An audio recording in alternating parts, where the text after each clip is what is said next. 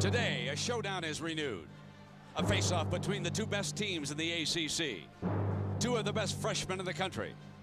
And a rematch of last year's double overtime performance. Holy cow. We go to second overtime. 94-80 Wake Forest. Today, a new season. The same intensity. An ACC showdown between Wake Forest and Duke.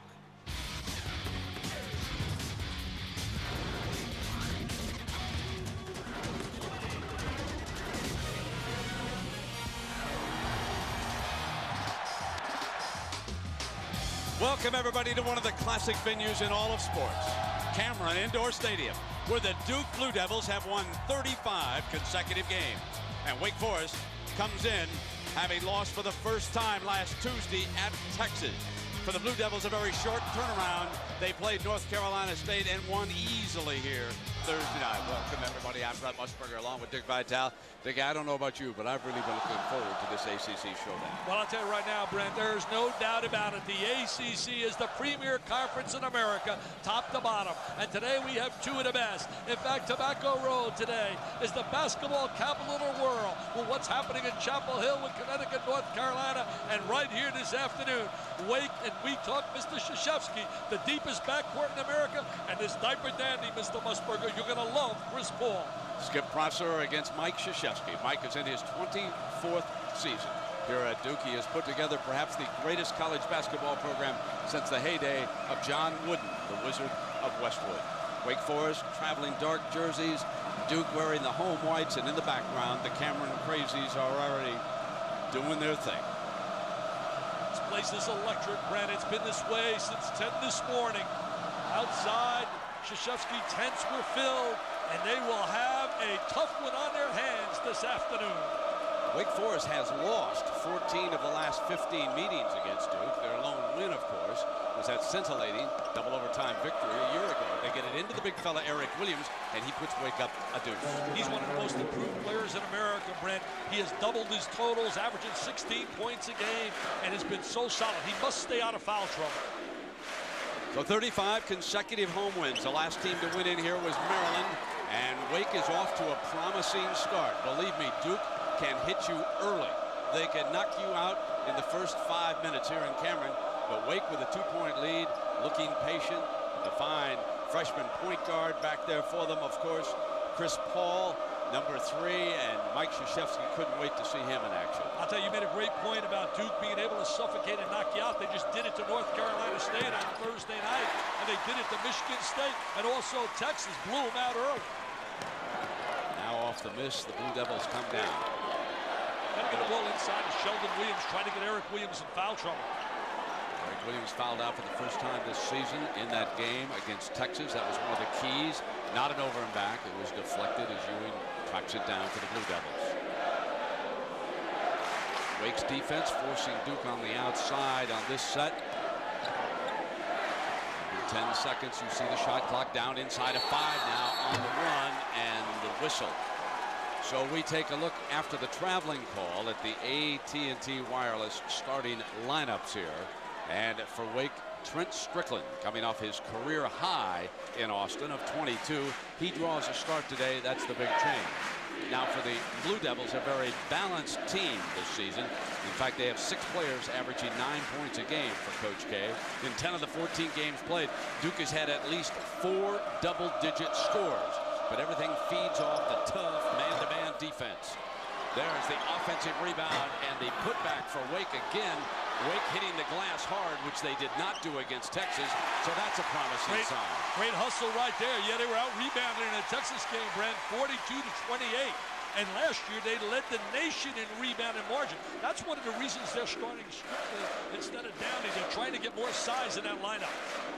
Sheldon Williams wants it over the top, being fronted, ties it. That'll bring it inside to the big guy. He's from out of Oklahoma, and he has been really effective in the 3-second area, but he gets himself in foul trouble. Now they go back to Eric Williams of Wake. Comes back off his own miss. A follow again. Loose ball. It's the Blue Devils going for it. Williams down with a jump ball tied up. Now let's talk early about the alternate possession because you were at a game the other night where it really cost the team a game, perhaps. Well, it cost Mississippi State. We watch them battling on a glass. Look at the tenacity here, Mr. Musburger. This is not BCS, baby. This is basketball. We're getting a genuine NCAA champ in our game. But look at them diving and hustling.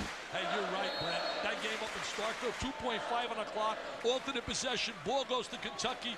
They win at the end. Get rid of that rule. It's no good for the game. It penalizes a good defensive play.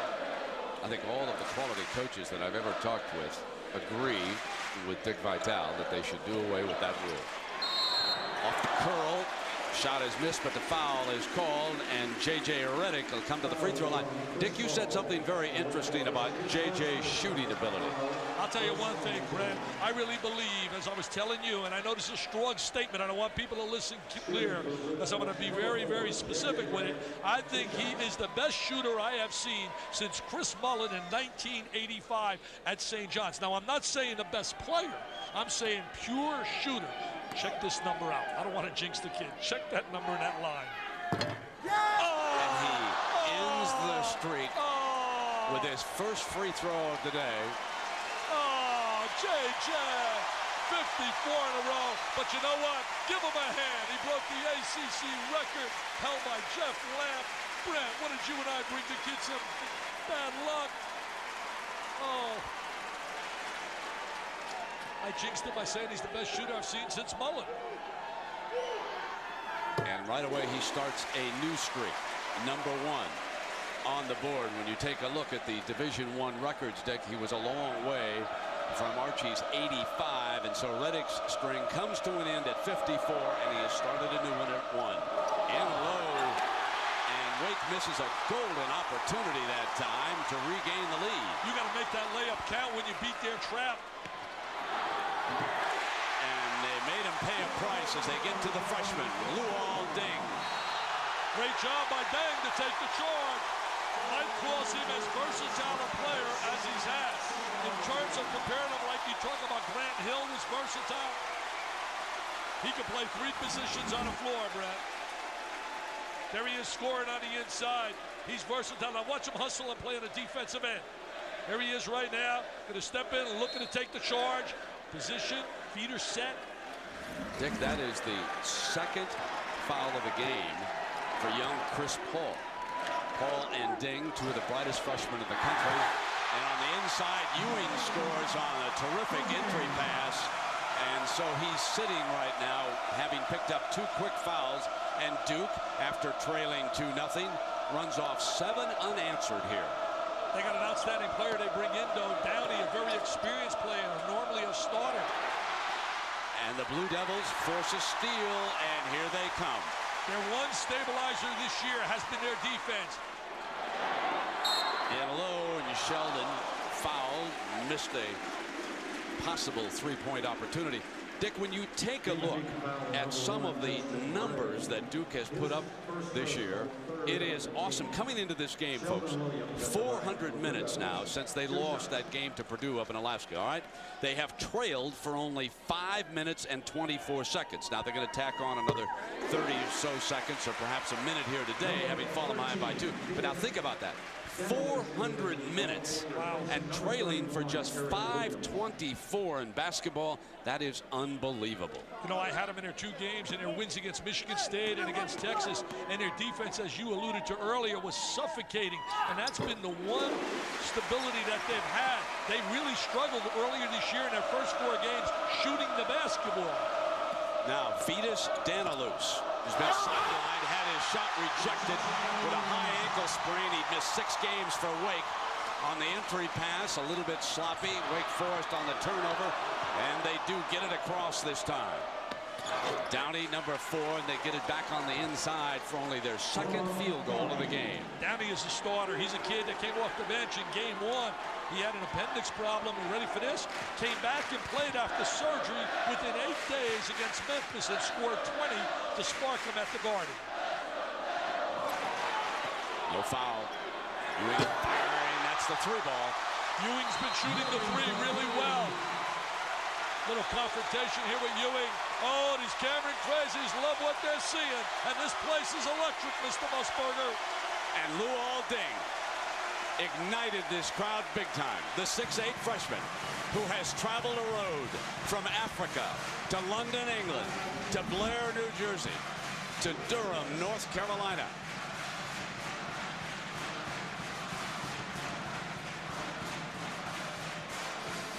It was Strickland and Ewing exchanging words. Now watch Luol.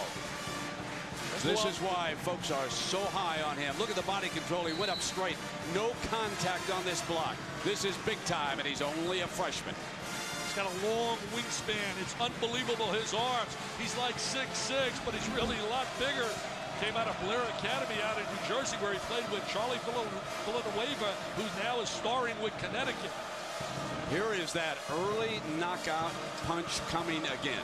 Wake Forest must withstand this early Duke flurry. The Blue Devils knocked out the Wolfpack on Thursday night. They're trying to do the same to Skip Prosser here. They shut down Julius Hodge, a really talented player. Held him to 7 points, and he had 7 turnovers in that game. Off the miss, the Devils are coming down again. Inside, just couldn't quite get control. And Ewing up firing from that spot. Ding with an offensive rebound. And the second tie-up of the afternoon, and you can see that Danilus brings a little attitude to this team. Wake needs his size down low.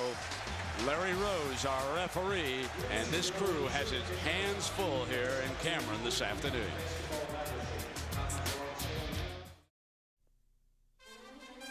NCAA basketball on ABC Sports, brought to you by AT&T Wireless. Reach out on the wireless service America trusts. AT&T Wireless. Olive Garden, when you're here, your family. And Subaru, driven by what's inside.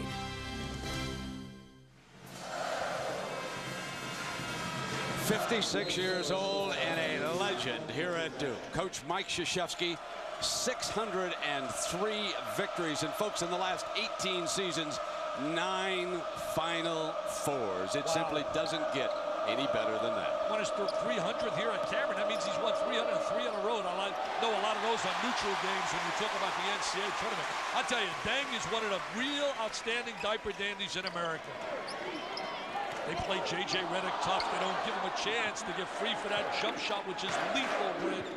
Chris Duhon, number 21, handling the ball, the only senior of importance right now on the floor. We haven't even mentioned him much. This is still a very young Duke team. Williams misses the putback, and an elbow is fired underneath, and the foul is called on Trent Strickland. Remember, he got into it a short time ago with Ewing. Now, I want you to watch this elbow. There is no doubt about it. Watch 33 here. Here's Strickland right there. The message. I tell you, they got a good officiating crew. Freddie Barraghetto does a great job as supervisor of officials in the ACC. When you look at Rose and certainly toward Gordon and Kersey, 3 guys that have called a lot of big games. So he'll take a seat on the Wake bench. Wake Forest down 8, 12-4. 14-14 to go in the first half. Cameron Indoor Stadium. You know, you mentioned Mike Krzyzewski, and what an amazing job, but Skip Prosser has done a phenomenal job in his short tenure at Wake. Last year won the ACC regular season title. They went undefeated at home. Levy pulled down the rebound and tried to maneuver into the paint against Deng that time. We're going to take a look on the inside right now. Look at him trying to post on the interior. There's Danilus right here. Defense, look at him doubling up. Great job of doubling up on him on the inside. Really a super job doubling up on a basketball. This is what they worked with, Dick. Deng specifically at practice was doubling down on the post yesterday. It was a point of emphasis for Mike Krzyzewski. Man's open low. And that happened. Beautiful pass. That happened because of a back screen and a lack of communication. Great execution with the lob coming off the back screen. Up 10 already. Look at the hustle. Look at that hustle. Loose ball. Wake comes away with the break. And they travel. That defensive pressure has them really frustrated. What they do really well, Brand, is they disrupt your offensive half-court game. They really become so disruptive. They're popping balls, deflecting balls. They've often said that deflections means that you're playing aggressive basketball. And there's no doubt about it. When you deflect the basketball, you block shots, force turnovers, that means you're playing aggressively. So Chris Paul, a freshman, sat on the bench after picking up his second foul, back on the floor, and he is learning early in his career what it's like to come to Cameron and face this defensive intensity with Duke leading it by 10. They come into a zone now, out of the man-to-man. They're going to zone. Dockery getting some minutes. Wake gets a turnover. And Jamal Levy, the 6'9 junior, good rebounder and defender, gets to the rack that time for Wake's third field goal. He had a big game last year against Duke when they beat Duke. He had 15 points and 14 rebounds, Levy. There's that zone. They went to a little half-court trap. Multi-defense is being utilized by Skip Prosser. What makes Duke so tough is the perimeter game, making threes like that, my friend. And just as Dick told you, Ding, with that great range, steps out. Now, Danny Ainge, among others, he, of course, is now running the Boston Celtics, is watching here closely, taking a look at the talent out on the floor and seeing a big man step out and shoot threes like that. I mean, he had to love that. Well, he better make sure he leaves him alone and leaves him in college right now. Danny Ainge, stay and leave him in college, baby. Let him learn. A reminder that NBA Weekend on ABC tips off next. Kevin Garnett and the Timberwolves take on Yao Ming and the Rockets. And then tomorrow we'll see Danny Ainge's Celtics. They host the San Antonio Spurs, who are suddenly struggling a little bit. Wake gets the three back, and it's 17-9 Duke. I know you're going to be down here for that game. My guys working all over America. You got that NBA game with Tim Duncan. Tell him I said hello. To me, you talk about one of the class players in the NBA. It starts with Mr. Duncan. Certainly agree with you, Dick. And he's a testimony to what you can do with your game if you come to college. And in Tim's case, he stayed. Stayed all 4 years. Williams on the putback. Gets it back again, and this time draws the personal. He'll shoot, but Williams, Sheldon Williams, out of Forest Park, Oklahoma, has to be disappointed, Dick, that he is not putting the offensive rebounds back into the basket. Yeah, you got to convert once you get down in that situation. You know what's been a key early in this game right now, Brent, is the ability of Duke to neutralize Justin Gray from shooting any threes. He knocked down eight threes against Texas when they were down 16. They came all the way back, but Rick Barnes' club, a good club with a terrific freshman, P.J. Tucker, were able to win that game. You mentioned earlier about Mike Krzyzewski and his numbers. They just amaze me every time I look and think of 9 Final Fours, 3 national titles, and I'll give you one maybe even much more impressive. 5 consecutive ACC tournament titles. No one has ever done that before, and that's what Duke is working on. Is Randolph is hit from behind by Williams. I tell you, it's going to be special on Tobacco Road now with Roy Williams down at Chapel Hill. Certainly a future Hall of Famer. When we come back, we'll talk to Danny Ainge. 17-9, Duke leading Wake Forest. I'm Brent Musburger along with Dick Vitale, and it is a pleasure to have Danny Ainge now wearing a headset down below. And Danny, I know that you're now Director of Basketball Operations, running the show for the Boston Celtics. What's your feeling about watching Duke here in the early going? Well, this is my first time in this stadium, so this is quite an experience. I thought it was much bigger than this, and the atmosphere is amazing. Both these teams are playing extremely hard defensively, and I'm not sure that the crowd doesn't affect the officials more than it affects the opposing team. Well, that's an interesting observation, because these are some of the fiercest fans that Dick and I have an opportunity to see. Hey, Danny, you and I were talking a little bit off the air about kids leaving the high school ranks, going right to the NBA. Express your feelings about that situation, because I'm hearing a rumor that about 11 kids from high school may enter the NBA draft this year. Well, I'm hearing the same thing, Dick. There's a lot of good high school players this year, and you know, ideally I wish that all kids could experience the college and the 4 years of college, at least 2 or 3 years of college, and this is a great environment. And I think the college game is suffering a little bit because of all the high school players leaving. I think the NBA is suffering as well. I think the fundamentals in the league have really dropped big time. I do not disagree with that. I think the younger players come in, the more unprepared they are, and but it's difficult. You know, that's what we have to deal with. And when you're picking a high school kid that has such a great upside, it's a tough knot to take them. Danny, let me ask you, because on ABC tomorrow, the Boston Celtics are hosting San Antonio. I know you've hit a little downturn on the road here. How are things looking for the Celtics? Well, I think we're playing pretty good. You know, Paul Pierce has had a bad hand and has struggled the last few games. And I like our young players. I think they're really coming along good. And Jim O'Brien's doing a fantastic job with what he has down there. All right, Danny, I want to thank you very much for joining us. And we'll see you later at the conclusion of this game as Duke leads Wake now 17-9. They just got J.J. Redick free off a screen.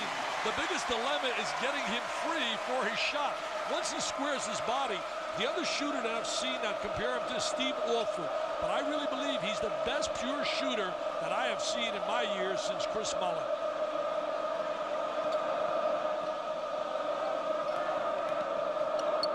They jump out on the freshman point, and then he follows up, has his shot blocked, scrambles to get it back.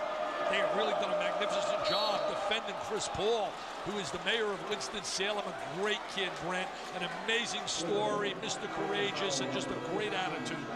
Yeah, what a wonderful story. One of his closest friends was his grandfather, and maternal grandfather, and unfortunately, the man was murdered, and he was in his basketball playing days, and the grandfather used to come to all the games, and he was 61 years old, and Chris Paul, to honor him, who had never scored more than 39, said he was going to score 61. He did score the 61 and walked off the floor to a tremendous ovation that night. It's just one of those heartwarming stories that you're going to hear about, you're going to read.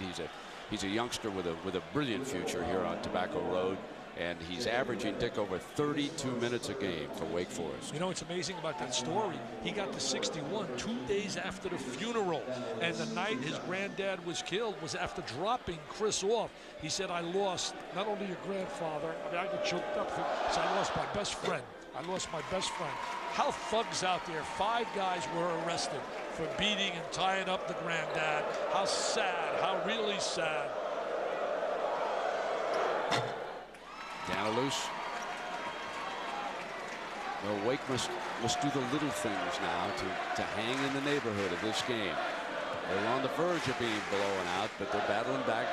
Danilus and Williams give a little size and presence, and there's J.J. off the curl, knocks down another 3. They're not doing a job defending that screen. That's 2 in a row. You can't let him get free for an open shot. You got to communicate, fight over the top. I mean, if he gets free, it's automatic. I think Kim Belton was telling me, I know you were here yesterday afternoon, they said he didn't miss a shot in practice. He did. He hit every shot. He has such a wonderfully coordinated stroke when he goes up. It's fun to watch, Dick, in practice. Well, Howard Garfinkel, who's here from 5-star fame, told me he was the best shooter he's ever had at his 5-star fame. They force the turnover. What a defensive effort. Coach K's got these kids playing terrific defense. They are better than last year, my friends. And a reminder, next weekend, don't miss the season premiere of the PGA Tour on ABC. All the stars will be there at the Bob Hope Chrysler Classic. And they'll have late-night highlights of early round action and live coverage over the weekend. 3:30 Eastern next Sunday, 12:30 Pacific time. Watch Reddick free himself up here. Yeah, we're going to get a real picture of right here. See, here he is right now. He's going to come off the screens in this area here. And he's going to run his man right into the screen right here. Freeze it right here. Freeze it. See, he gets real close here so the defensive player cannot step out. He runs him right into that screen, squares his body. It's automatic, Brent. If he gets it, it's automatic. It's nothing but nylon. It's incredible, his shooting stroke. 7 points for the game. His free throw streak, if you want with us, did come to an end. And he hit his second attempt, and he's knocked down a couple of 3 balls. This is exactly what Mike Krzyzewski wanted. Jump out early, get a double-digit lead. They're coming off that game on Thursday night at 9 o'clock. A lot of adrenaline had to be utilized. Keep the crowd in the game. And if you're Wake Forest, this is exactly what you didn't want to happen. So Deng picks up his first foul. An offensive whistle goes against the Blue Devils, who lead it 23-11. Cameron, 8:28 to go in the first half. Duhan is really the maestro man defensively at the point. He sets the tone. Look at his defensive pressure. Levy gets his own miss and comes back. Levy playing really well, attacking the glass. Wake Forest for years has been an outstanding rebounding team. Since that loss to Purdue, Duke has run off a 10-game winning streak, and folks, the average margin of victory is 27 points. Reddick frees himself again, misses this time, and Ewing with the offensive rebound. And that is impressive when you talk about a margin of 27 against the people they've been playing. Ding puts it down, pump fake, draws the foul. Got a foul on Levy, who took the ball fake and rose after him. But what was impressive about that was the way Ding put the ball on the floor. Yeah, put it on the floor really well, got to the basket, used the ball fake. And you know what, when you talk about Ding and versatility, I think of two guys that have worn the Duke uniform in my 25 years coming here who are very versatile. Grant Hill and certainly Shane Battier, who's now become a solid player for UB Brown, who's doing a heck of a job with the Grizzlies.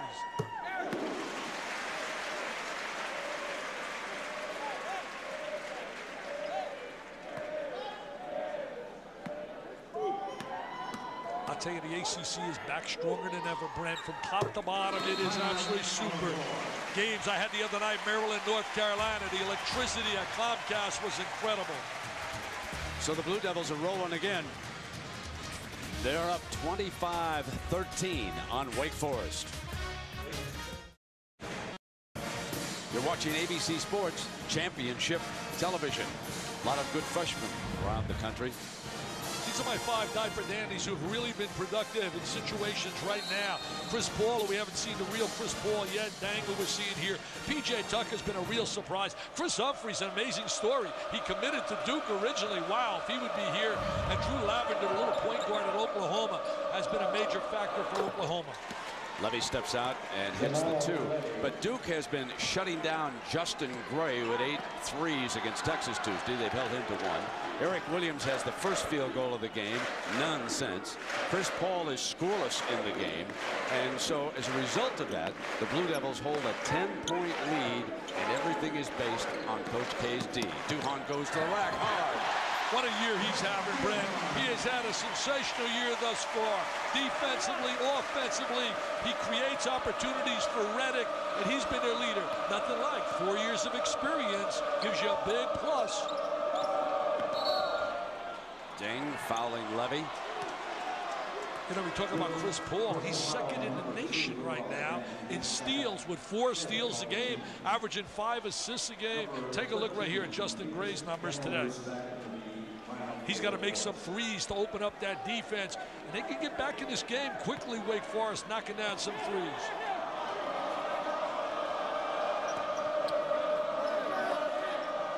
Wake has to struggle so hard to get an open look against this Duke defense. If the Blue Devils take it all the way and cut the nets down in San Antonio, it'll be because of this defense. And it starts with the guy at the point. It starts with Chris Duhon. He disrupts the offensive sets that coaches work on regularly in practice. They can't get a good shot on. Look at this, they match up really well. And what they do defensively is they play as a rhythm. It's like a dance team. They work together. They function as a unit. 5 seconds, and the point guard has to fire it out for a desperation. Wow. 3, and he answers. Big hoop for Gray. His second 3. Remember, he hit those 8 Tuesday in Austin. And what a great defensive effort right there. 5-men guys, they couldn't do it any better than that. That's the best shot they can get. And then a turnover. So Wake Forest suddenly can put together field goals. I mean, you and I are singing the praises here, their defensive effort. Look at this. They have to kick it all the way out. And he shot that from down in Raleigh, North Carolina. Now let's see what the defense can do here. Take a look at the three-point numbers thus far. Danilus has it knocked away. Ding with that great reach, but they give it back. Sloppy coming out with the basketball. Wake's got to have a spurt right now. They got to have a spurt to go into the locker room with some feeling of momentum that you can win, not just compete. Only down 9 right now. Look at the turnovers are equal. I love this little guy. What a great High attitude. screen from Danilus, and that's his first field goal of the game, and it's a big one because suddenly he has made this a 6-point game, back-to-back threes. All of a sudden, you knock down 2 trifectas. We were talking about how important it is to make the 3. Gray and Paul answer, and you got yourself a basketball game. Now Wake needs to toughen up the D down by the basket. Williams is fouled. They doubled him up, and he is fouled down by the baseline. Very tough to double up on Duke, because once you double up, if they rotate the ball, they're going to get an open shot. Look at Skip Ross. He's relaxed. What a great job he did at Xavier. Was an assistant for years there under Pete Gillen. Took over, did a phenomenal job. There was some worry that he was going to go to Pittsburgh. Pittsburgh offered him the job and turned down. That's his hometown to stay awake. They got him a contract like you got, you know, mega dollars to keep you there. By the way, great job in the Sugar Bowl partner. He did a phenomenal job. You know, I'm a football nut as well as basketball. Gary and you did a great job. Yeah, Gary Daniels and I were blessed with LSU in Oklahoma. Ended up being a dandy at a football game down in New Orleans. Should have been blessed with LSU and Southern Cal. That would have been great. We'd have done it the next week if they'd asked us. It seems so easy to do. Gateway Computers had offered me that kind of money, I'd have been there. So easy to do. Well, tomorrow, American Olympic medalists Casey Fitzrandolph, Kip Carpenter, Joy Cheek, and Jennifer Rodriguez go for the gold. The World Sprint Skating Championships tomorrow, Dick, at 3 Eastern noon, right here on ABC Sports. I'll tell you one thing about Wake Forest. They got a bunch of gutty kids with a great winning mentality, and they're not just going to roll over. They're going to be battling here all afternoon. Wide open, they missed Danilus inside. Williams did a great job, Dick, of getting a hand on that ball. They need Danilus in that lineup. They really need him. He's an experienced player. Preseason was picked all ACC. He's had a high ankle sprain. Here he is on a baseline. Danilus goes down that 12-foot jumper from the wing, and it's 27-23. A lot of credit now to Wake Forest. They have battled their way back in, and Coach K is furious with this team letting this big lead slip away. And you got to credit, as you said, Wake Forest. He's an excellent medium-range shot. That's a shot that's really lost now in college. You could see from the field, suddenly Wake Forest warming up. And believe me, Coach K is not talking down there about his offense. It's the defense. Hey, one thing about Wake, look at the intensity that this man brings to this. Out of Chicago, Illinois, went to West Point, played for Bobby Knight, coached at West Point, came down here, struggled in his early years, and then he put together the big Blue Devil machine. First 3 years won a total of 38 games. But they had an impatient AD. Instead, they had a brilliant guy in Tom Butters who was willing to wait it out. Can you imagine if the AD was the guy at Nebraska, Steve Peterson? We might not have had a Mike Krzyzewski. I mean, he gets rid of Frank Solich, who wins over 70% of his games because he said they weren't contending with Oklahoma. How sick is that?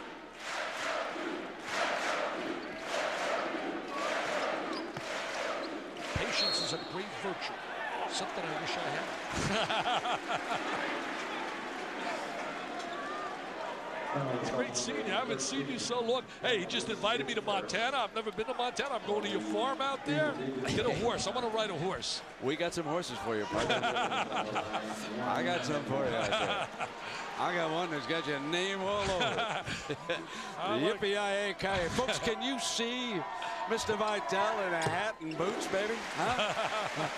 10 seconds and hold on for your life, baby. I got a few. We'll take you over to Miles City where they sell them bucking horses. I get Scott Blake to help me, man. Your sons. They really need the crowd here today. Coach Krzyzewski said we have to feel the adrenaline coming from this crowd. Our legs might be a little tired after the effort we gave Thursday, but this crowd will not disappoint them. Ewing fouls Gray, moves to the free throw line here at the 4:17 mark. That's some interesting things that can happen today in college basketball. North Carolina very capable of beating anyone at home. Great starting five. Roy Williams brought back that excitement. If they beat Connecticut, and Okafor's starting to play like Okafor now, but if they beat Connecticut and Duke wins here, Duke can go deja vu to Maryland as #1 in America. And last year when they went #1 down there to Terp Country, you and I did the game, Duke got beat.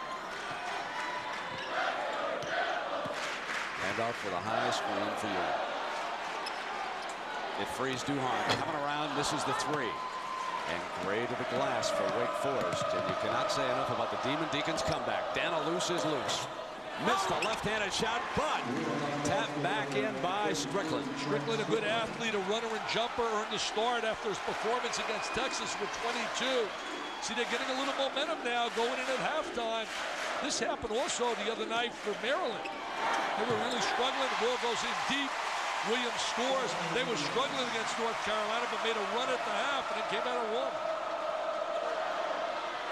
Danilus misses the three. Randolph seals off the glass. Duke draws the foul underneath. They got to get Danilus into game condition. Situation practice is one thing, but he hasn't had a whole lot of game action because of an ankle sprain, and he's too valuable to this team if they're going to win the ACC championship in the regular season again. Now 3:33 to go. 31-25. Wake battled their way back in this. They don't want to let it get away from them here in the closing 3 minutes of the first half. And you don't want to put this kid on a free throw line. I mean, he missed one now. He may not miss another one for a month. Look at that follow through for you young people out there. Look at a great follow through, the rotation, the backspin, the extension. Another reminder of what's coming up on the TGI Fridays halftime report. Pittsburgh, are they staying unbeaten against Rutgers? And then a big one coming up on Big Monday against Connecticut. Georgia against Kentucky. Now the SEC, and a look ahead to the Timberwolves and the Rockets. That follows this NBA action here on ABC Championship Television. Right now, the Blue Devils lead the Demon Deacons 33-25. Two good basketball teams here at Duke. Elena Beard at 9:15 this morning working out, and then she said, wait a minute, that's a cameraman up there shooting me. I'm just out here for an early morning shoot around by myself. What you doing up there? She's one of the best in the country, Dick. Oh, without a doubt. Their team is one of the best. Obviously, #1 right now. Talked to Gail Gustenkors earlier. Hey, I got a little... If somebody could spell the name Krzyzewski and Gustenkors, I'd give them a prize, but I can't make the offer because somebody will cheat out there. Can you imagine spelling those two names? Meanwhile, Eric Williams with a big hoop for the Deacons after that timeout. They get it low, and there's a block and the foul called. If there is a problem with 6'9" Eric Williams of Wake Forest, it's the foul situation. And of course, he fouled out for the first time this season last Tuesday night. As we follow up that story with the men and the women, both programs in the top 25 here. Take a look at those top three. Unbelievable. You know, Stanford, we haven't talked a lot of men's basketball. You talk about balance. They got 5 great starters, and they did something that's unheard of to me. To go 4 consecutive years to McKale Center and beat Arizona 4 times in a row up in Arizona. I mean, that is unbelievably unique. You and I, great chance to do that Stanford-Arizona game, the rematch, which will be down there at February 7th, right down there in Palo Alto. Mike Montgomery has to be right now. If you're picking a star of stars in the coaching fraternity, he'd have to be my choice as National Coach of the Year, followed by Skip Prosser as #2.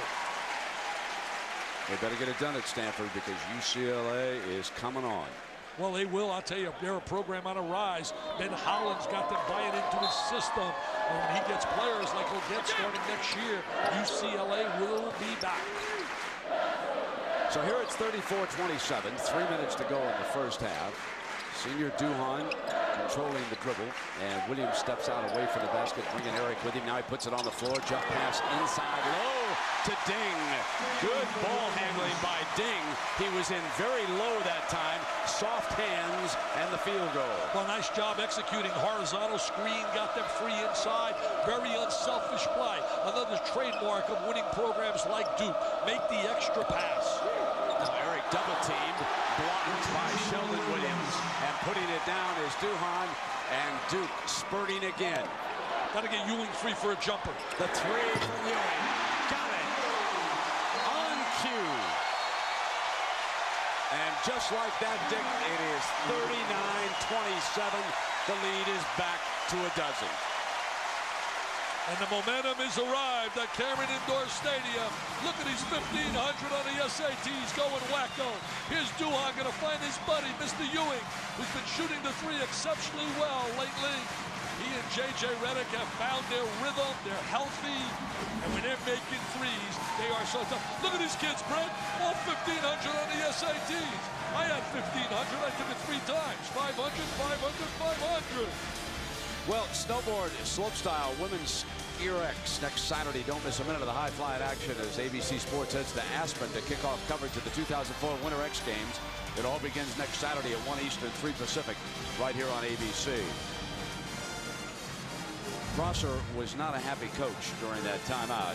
He got right in his players' faces that time, urging them to not let down the way they did defensively because they let Duke open up a double-digit lead again. He's done a great job recruiting in the state of North Carolina. Has an outstanding assistant in Jeff Battle and Dino Guardio, former West Point coach. Eric forces it against the double team. Great save by Reddick into the hands of Randolph. See, they've watched him so much on tape and video. And Williams, they're really understanding when he's going to release the ball. They're ready for it. Ewing forces it off the front of the iron into the hands of Daniluk. Let's see now if Wake can take advantage of it. And a block at the other end by Sheldon Williams. They've been blocking a lot of shots this year. 7.1 per center, per game rather. 47 by Williams coming into this game. There's Williams down in the inside. There's the timing by Randolph. Randolph and Williams were teammates in the AAU competition. Played together with one another. Justin Gray, by the way, know his roommate was in high school? Carmelo Anthony. Daniluk misses the 3.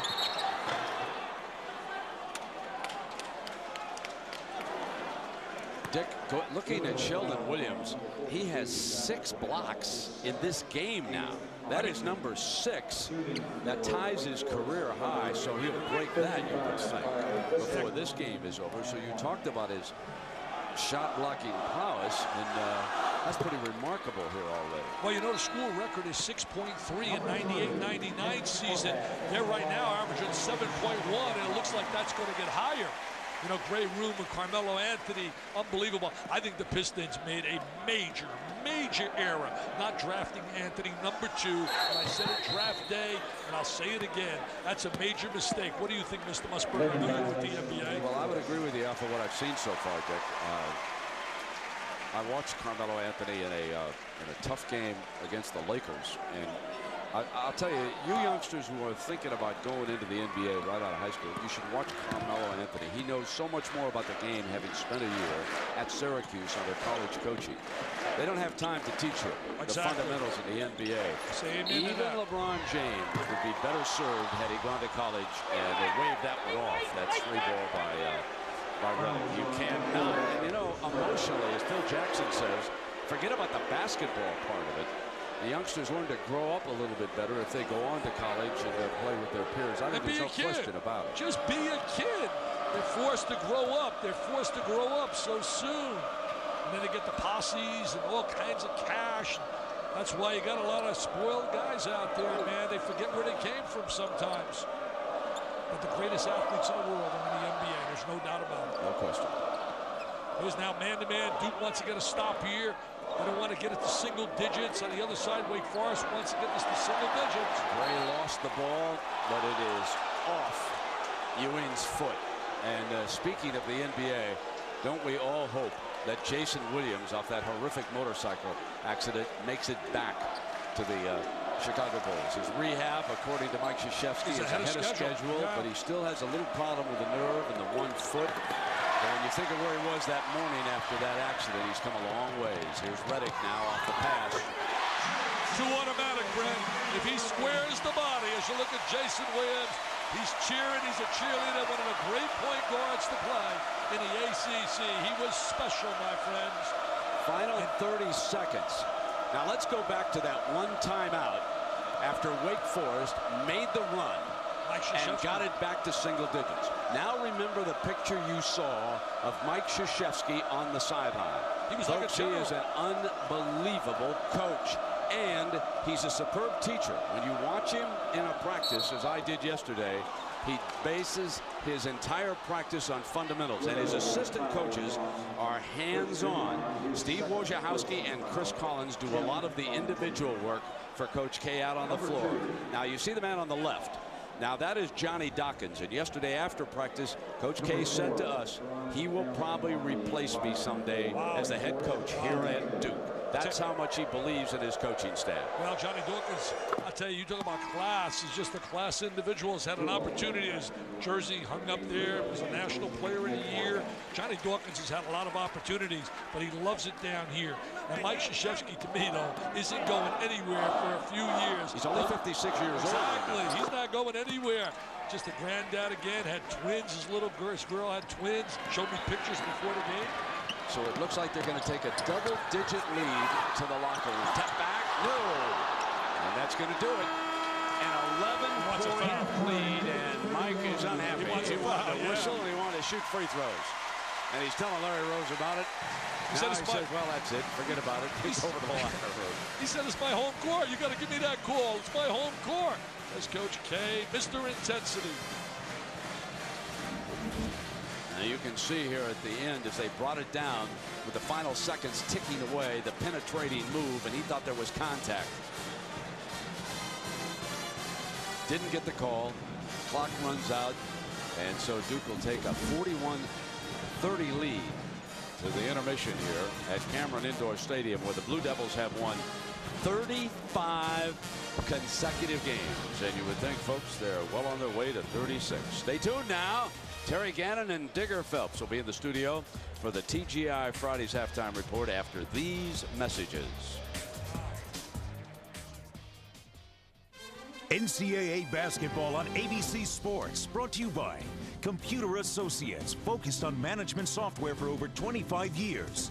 The next Ford F-150, built Ford tough. And Miller Lite, there's good enough and there's better than it has to be. Miller, good call. We'll be back with the TGI Fridays halftime report after this message and a word from our ABC stations. 41-30, the Duke Blue Devils with the lead, a classic showdown in the ACC. And hi, everybody, and welcome. Terry Gannon along with Digger Phelps. A busy day in college basketball. Doesn't get much better than Cameron Indoor Stadium with the ACC matchup that we have. But action elsewhere, including one of the unbeatens in college basketball, Pittsburgh, taking on Rutgers. How good is Pitt? Pitt's for real, but you got to understand, Rutgers only lost by 1 to UConn at home. So let's see how they do today. At home, 36 in a row for the Panthers, but being tested today against Rutgers. The lead back and forth. There it is, 36 and counting. Carl Krauser on the fast break, finding Jerron Brown. 20-14, the lead for Pittsburgh. Just rarely make things happen. Confidence. A lot of balance in the first half. They weren't afraid. Attack, played very aggressive. Pitt was struggling. Ricky Shields brought Rutgers back. They were up by 4, but Chris Taft, the loose ball, dunking it home here, and it's 48-47. Chris Taft played real physical inside. The freshman, another double-double today, but this game's not over early. Rutgers fading late, and it's Jerron Brown deep in the corner, putting it away for the Panthers. Well, this sets up that showdown now as Pittsburgh comes to play at UConn, #1 in the country. Big battle in the Big East Monday night of the unbeaten. Yeah, I find out how good Pittsburgh is. 18-0 at this point, but playing UConn. Stanford on a roll. They get Josh Childress back. Very solid team. Out-rebounding opponents by 10. St. Joseph, Philly got a big test this afternoon at Xavier. We'll see how that turns out.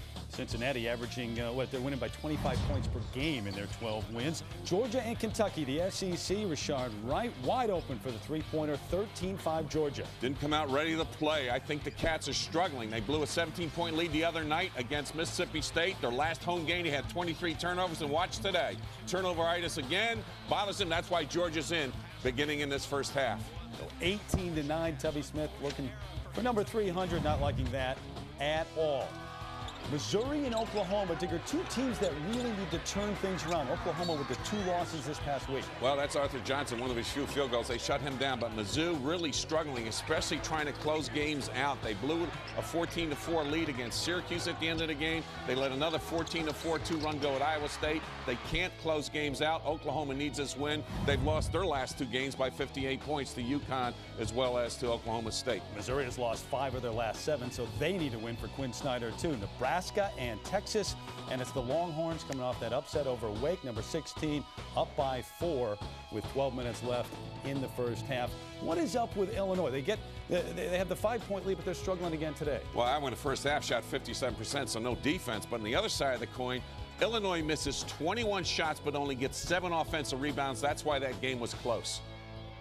What about Duke and Wake now, second half? If you're in the locker room right now, what adjustments do you make? I think Coach K realizes you can't let Justin Gray get his game going because he is, I think, the one player that can break a game open for Wake Forest. But Duke's defense always shows up. And J.J. Redick on the outside, and you see what Williams can do on the inside. This is a very solid Duke team. It's going to be tough to win for Wake Forest in the second half. But there was a chance Wake was going to get blown out at one point in the first half. They came back. J.J. Redick heating up at Cameron Indoor Stadium. Back to the action in a bit.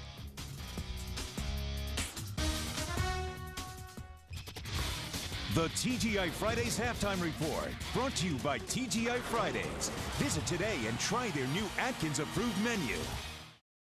With a reminder that right after college hoops are done here on ABC, we've got NBA action coming your way for a GMC NBA Hangtime preview right now. We join Mike Tirico, George Karl, and Tom Tolbert from Times Square Stadium in New York. Guys?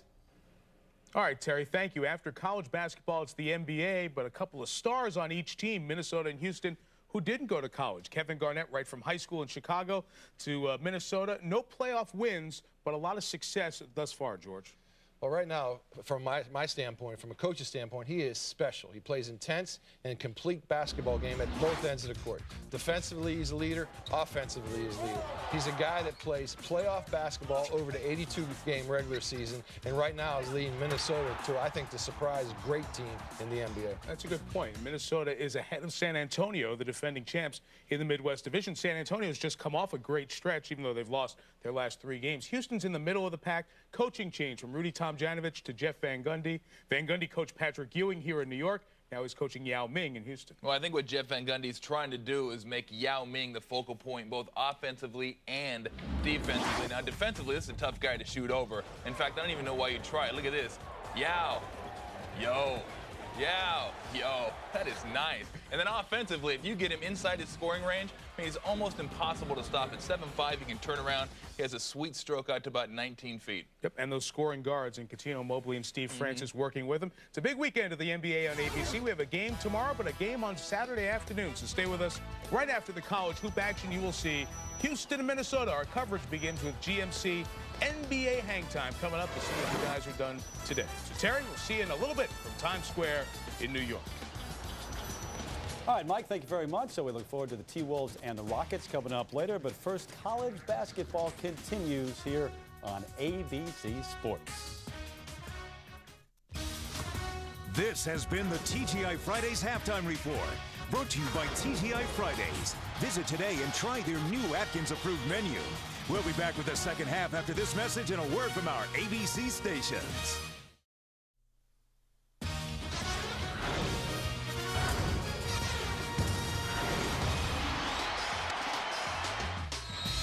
Cameron Indoor Stadium, ready for the second half underway. The Duke Blue Devils with the first possession. Duhan brings it across the timeline and puts it in Redick's hands. He's the leading scorer at 11 in the first half, but it was great balance by Duke again, and that's been the story of their year, especially in those last 10 games with a margin over 26 a game. Off the pump fake, Ewing hits the first shot of the second half. I'll tell you, nothing like having guys on a perimeter can make shots. It hides a lot of liabilities, and that's one of the great pluses over the years with Duke, having excellent perimeter shooters.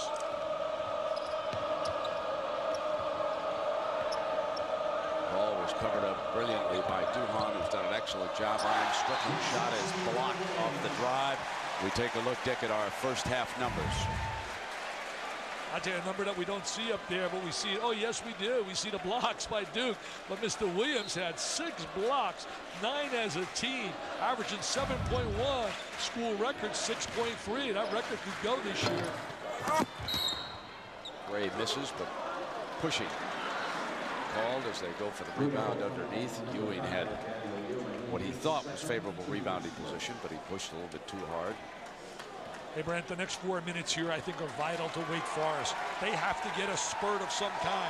So many times we talk about how significant it is the first 4 minutes after the half, and especially when you're down 13 and you're on the road against a team that's won 35 in a row at home. There's Gray knocking down the 3, and that'll get him back into this game in a hurry. He has 9 points so far, so he has been their leading 3-ball shooter here in this game. He's now 3 of 5. And we expect that from him. He made 8 in the last game. Former roomie of Carmelo Anthony at Oak Hill Academy in Virginia. You know, my partner Dick Vitale was talking about the great balance, and when you take a look at this Duke team, we've raved about their defense in the first half. Dick, you've talked about the balance. The one thing they might not have, maybe, if you get them into a real tight game, the go-to guy when you gotta have a basket. Well, you know, you talk about a star player, the great superstars they've had in the past. They always had that kind of player with a Jason Williams, certainly a Grant Hill during that era when they won the back-to-back times. Christian Laettner was special. But I think Redick can make shots at a crunch time. I really do. And I think Duhon has improved so much on the perimeter.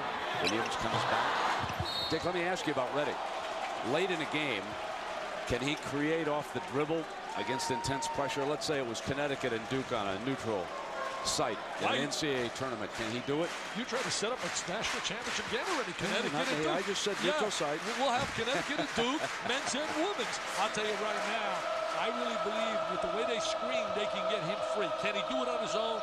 No, that's not his forte. He is not that kind of player. I'll tell you, after practice, Mike thought that maybe Ding was a little too unselfish, and they're wondering if maybe he won't step up. Great battle for the field goal.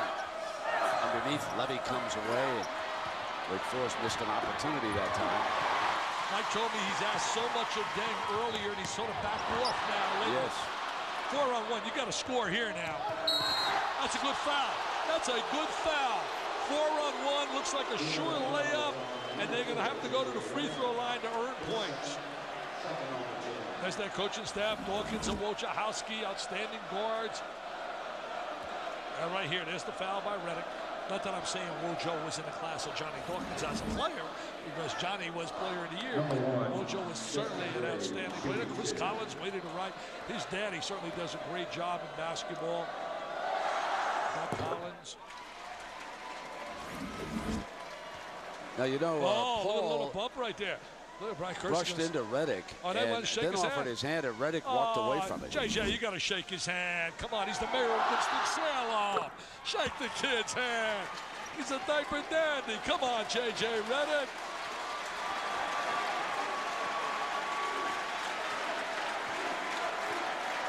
Duhon across the timeline, 43-35. These kids don't go to, I tell you, you can't knock them out. They just keep battling the Demon Deacons. They got the screaming Deacons down here at Wake Forest. It's so tough to beat them. Beautiful school, great academic school. It's had some outstanding players over the years. There's the loss against Texas. That's a only loss. Ray had 27. Got really dominated on the glass. And this afternoon they're being beaten on the glass as well.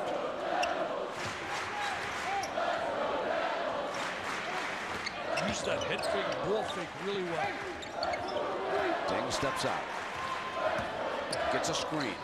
Gets inside now. Folks, that could be the go-to guy right there. That was pretty. Great footwork right there. Really outstanding footwork for the diaper dandy.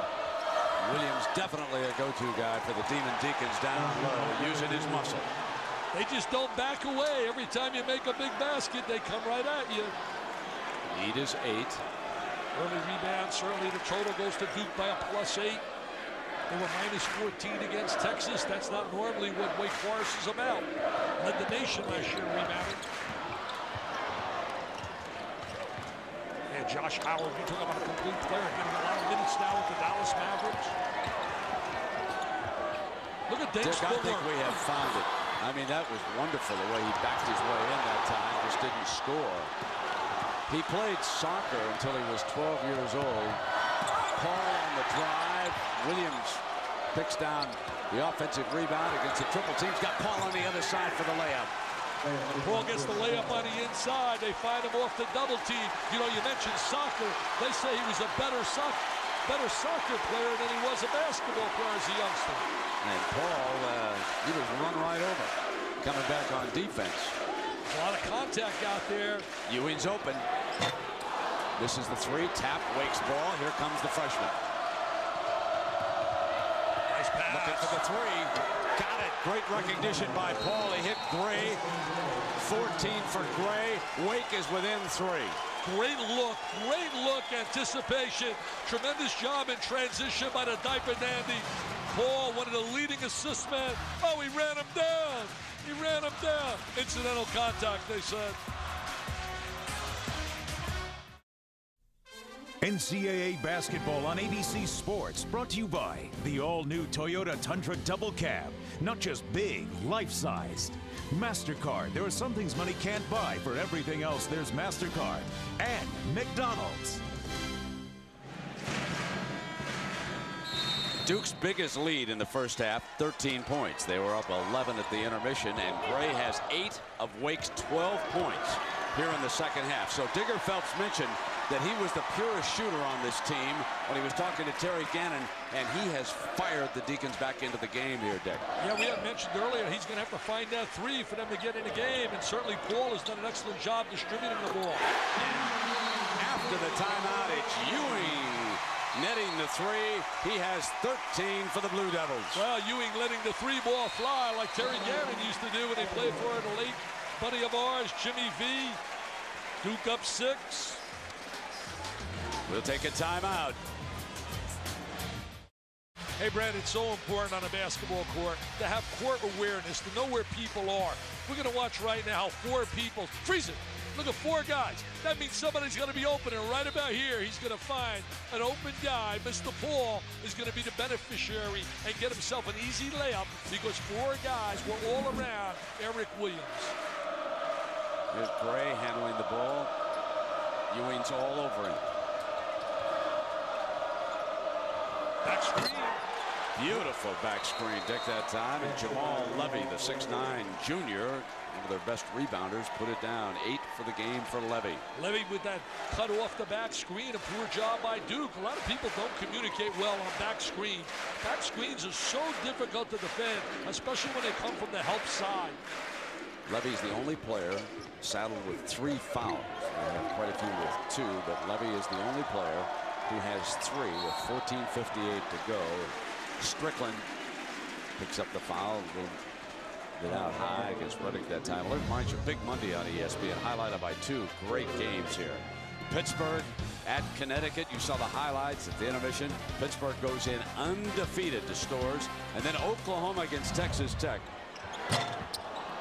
Shot is missed, but Williams comes down with the rebound and a putback for the Blue Devils. Sheldon Williams on the inside. Hey, Brad, there's only 4 unbeatens in college basketball. Pittsburgh, one of them with St. Joe's, Cincinnati, and Stanford. Where do you see Cincinnati? Bobby Huggins' club is for real. Paul, the freshman, sticks right with it, even though Ding was on him. Nice try. There's Williams down with the offensive rebound. The muscle back, no. They wanted a foul on the inside. The big guy's got to give it up. Oh, does Ding handle the ball for a big guy? Reddick on the other side. But folks, that is something. Watching 6'8 freshman Luol Ding put it on the floor. Puts it on the floor, but a wide open J.J. Reddick. Mr. Musburger, you never leave him open. And never, ever leave him open. Don't ever even think about leaving him open. You can't leave that kid open, Mr. Musburger. Well, you're between a rock and a hard place. If a 6'8 guy comes down who can handle like that, Dick, you can hardly get off of him and chase somebody after the 3 ball. No question. He spotted up. They run the transition game. They run Reddick for the 3. They feel that's as easy as getting a deuce. So go with the 3. Now it's Reddick jumping on Gray. He fires the 3 anyway. Put back, knocked away from Levy. Reddick's got it. Foul Reddick. I want you to watch this, folks. Here's the young man from the Sudan, moved to London, then came to Blair, New Jersey. Now he is here in Durham. What a basketball future he has at 6'8", baby. He really can handle it. They love his versatility. Now there's Ewing going to find his sidekick, his buddy. Look at him wide open, squares the body. What a clinic he could put on shooting the jump shot. The anatomy of the shot. The kid has a perfect release. Luau Deng is special. Was a great soccer player. And what it makes him even more special, he's a beautiful, beautiful young guy.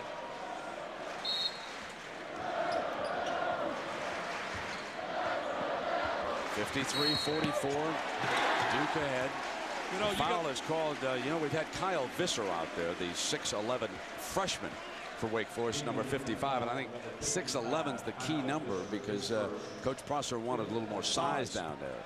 You know, Brant, when you think about most teams would not have weathered the storm that Duke laid on them early in this game. That shows you a lot about this basketball team, that they've been able to hang Wake Forest, because I'm telling you, they're meeting Duke at a time when Duke is focused and is ready to play with a lot of intensity and emotion, especially defensively.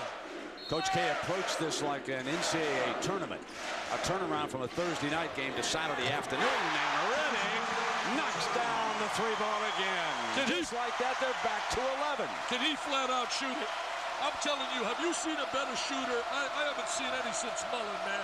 Name me one better shooter than that in college over the last 25 years. I haven't seen him. I'm not saying player, I'm saying shooter. I want to make that very clear. I mean, are you kidding me? Look at the follow through. He knows it's going down. It feels good. First time I heard about him, Brent, he was a sophomore. Howard Garfinkel tells me, he said, Dick, we got a kid in my camp. I'm telling you, it's automatic when he lets it go. That's just great wrist action, isn't it, Dick, when you were talking about the follow through? Remember Rick Mount years ago with Purdue? Purdue. Wow, that was a big-time shooter. Knocked away from Gray and out of bounds. Wake ball. Down 11 again. That was the margin at the intermission. Biggest lead in the first half for Coach K's Blue Devils was 13. Coach K coaches like it's his first game. The same with a Roy Williams, a Gary Williams. This league is now loaded with marquee coaches. Nice ball reversal. And the three ball is fired up by Teron Downey, a 6'2" junior who he's quite a story because 8 days before their season opener, he underwent an emergency appendectomy. Yep. Came back and played and got 20 points and sparked him to a win over John Calipari's team, who signed a long-term extension, which we had announced during that game that would happen. Williams has it knocked away by Wake. Great ball reversal in that last possession by Wake Forest. I mean, every game in this conference this year, Brent, is going to be special. I mean, Georgia Tech's got a date today with Maryland. Next week it's Maryland playing on, saying welcome to the Comcast, to the Dukies. Remember last year they went in as #1 in America. You and I did the game and lost to Maryland. Maryland, incidentally, is the last team to win here at Cameron. And that was February 27th, 2001. Duke since then has run off 35 consecutive victories at home. Now, Dick, if you take a look around the ACC, this is a conference of sophomores. Man, they're all over the place. Nick Cannon Medley's really improving. Everybody loves Raymond. You got to like Mr. May on the inside. McCants is a high riser. Reddick can flat out shoot it. Sheldon Williams is power on the interior. Justin Gray is an area code jump shooter. Eric Williams, a man on the interior. Jared Jack is an outstanding point guard. And today we take a look at some of the Super Souths. Mr. Gray, nothing but nylon. And then we're going to watch Mr. Williams on the interior. And now we're going to watch Sheldon Williams with the drop step inside. And of course, the star of them all, the Super South, J.J. Reddick. Well, you know, last season here at Duke, they rebuilt this team around 4 freshmen. And so there's the young man again, Ding. 26 and 7 last year with those freshmen, lost to Kansas and Roy Williams in the Sweet 16. Paul muscling through. Nice drive by the little guy. What a special player he's going to be in that Wake uniform. Last year won the first ACC regular season title since your buddy Billy Packer and Lenny Chappell did it back in '62. One thing about this Wake team is nice they pass. have not quit. You know, it's remarkable watching the job that Prosser has done in coaching this game, coming off their first loss last Tuesday night. So it was an angry Deacon team coming in here, down 13 in the first half, down 11 at the intermission, and they just battle their way back in the game. And Justin Gray now, unfortunately for Wake, has picked up his 4th personal. So take a seat. Strickland comes on to the floor. The lead is 12 minutes to go. But Duke, unlike North Carolina State, Wake Forest is not going away. They're showing great heart in this game. I just was very disappointed in North Carolina State the other game. I thought they'd hang in there for a while. I did too. Their talent level is a lot better than what they performed here in that game, and they seem to have backed away from the Dukies in that contest rather than just battle and battle and battle. I know Hodge was really struggling, and he's a really talented player. Ewing losing it on the drive, but it was knocked out of bounds by Wake. We'll take a break now. Duke 58, Wake 49. NCAA basketball on ABC will continue after this message and word from our ABC stations. And by sundown tonight, there will be only one unbeaten team in the ACC, either Wake Forest or Duke. You can see at the top, NC State having suffered its first loss here on Thursday night. Georgia Tech has already lost. Maryland's been beaten. North Carolina has dropped 2 games. And now this well-balanced Duke offense goes back to work again. And that is 19 points for J.J. Redick. They're getting Redick open. You got to really shadow him. You got to find him. You can't let him square his body, Brent. Earlier this year, he was having a tough time getting free for that jump shot. Purdue shut him down big time. Great defensive stopper. They got to give it him a low. Purdue. Gene Katie won his 500th the other day. Ball off the drive, and the foul goes against Duke that time. You know, we have talked about balance. And 6 players averaging 9 points a game for Duke. And 11 of 15 games, now that counts today, Duke has had at least 4 double-digit scores. Now, that's the good news. The bad news for Coach K is, if you look at his bench, he doesn't have a single point off his bench here today. He doesn't go to the bench at all. He's one of those coaches that believes in playing players a lot of minutes. He's done that over the years. Sometimes I think we overdo the depth. The bottom line is kids want to play. Take a look at the bench scoring. You anticipate that. Wade goes to the bench a little more. What a great defensive block. Got it in Redick's hands. Give it up. He says, no, I'm not giving it up. I'm taking it to the goal. He had Duhon for a layup. This could be a season-high performance for him. He's at 21 right now. You know, the high this year has been like 23. Listen to the crowd, baby. What a 6-man. There's a bench for you. The Duke crowd is a bench. They are a bench. Tough to deal with. Watch Dockery. Look at Mr. Ball get his pocket. Stripped right there. Now, look at right now, Mr. Redick. Head up, defense comes to him. He doesn't get a chance to see Duhon, but he does convert. Look at the intensity. Look at the intensity. I love you, Sean. You made that happen. So J.J. Redick leading the way. A picture-perfect stroke, Brent. Look at him spotting up, running to that trifecta line. Oh, does he love the 3, baby. It's a little 3 ball down here at Cameron Indoor Stadium. Duke's biggest lead, 14, 10:55 left in the game. And does Wake have it in one more time to come back? And cut it to 3. And look at the defense. Downey's having trouble out on the point. Suffocating. Redick going again. He missed one. He's human. Picked up by Wake. Strickland attacks. Drew the foul. He'll shoot a pair. Nice drive by Strickland. Sliding and gliding. Here's the number for you to blow your mind. When you think about the ACC, the only coach to win more league games in their first 2 years than Skip Prosser. No, his name is not Dean Smith. It's Bill Guthridge. 22 wins by Mr. Prosser in his first 2 years. And he's going for his 7th consecutive 20-game win season.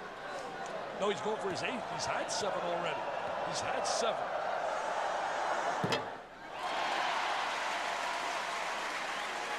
They're going to be tough to deal with down at Wake. Trust me. They are going to be tough to deal with at home. What a win this would be, though, if Wake would ever come back and win. To early in the season have victories at North Carolina and Duke would be amazing. But right now, 14 down. And missing a pair of free throws. Yes, sir. It's going to be tough.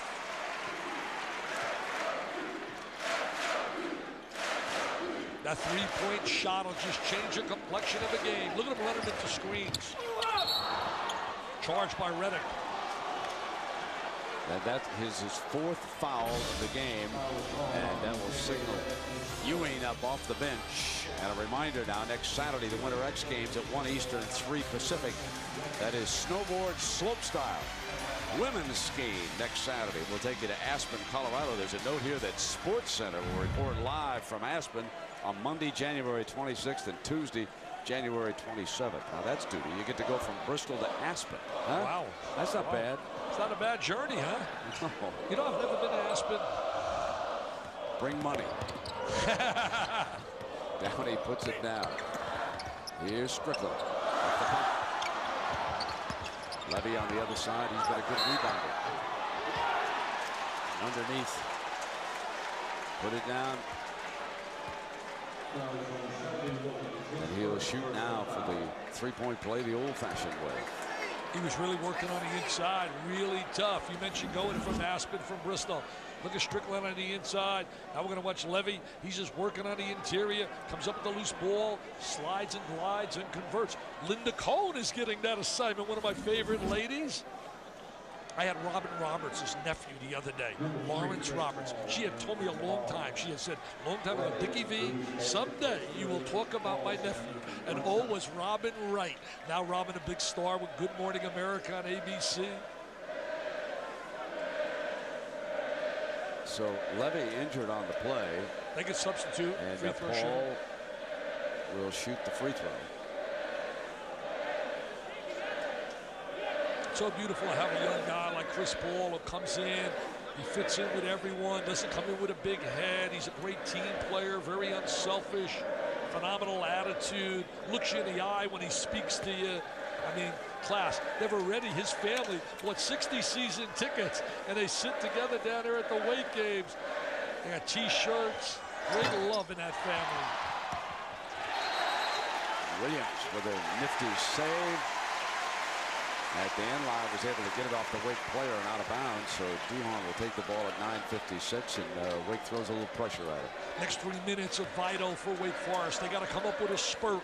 Down 12, they got to find a way with their defense to create some offensive opportunities off their defense. And remember, Reddick is on the bench with 4 fouls in this game. He has led the way offensively for the Blue Devils at 21. Go to Williams inside, slide him to the post and get. There they were, but they turn it over. That was the look, though. That was the look. You can feel it up here.